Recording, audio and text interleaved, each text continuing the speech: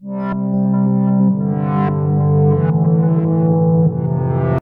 guys, JH here, taking a look at the gold daily chart, and it seems that we are not breaking that 1-800. Like I said, I did expect some pullback to be happening. We didn't see it yet.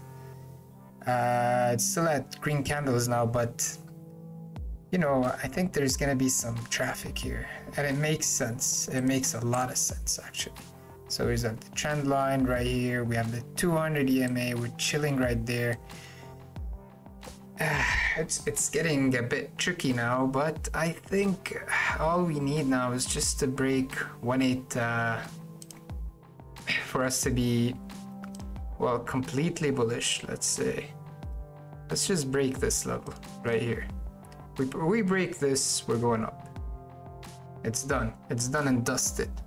Otherwise, I think we're seeing a lot of up and down behavior, a lot of, let's say, indecision.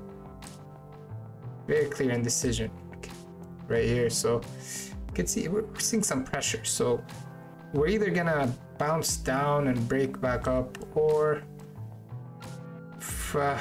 I don't think we can be bearish anymore, but unless we break this candle, which this is a long way to go, but that would be a funny joke. Anyway, yeah, let's see what happens. Right now, I think I'd be keen on a pullback, mostly. Unless we break that 1805, 18098 tomorrow.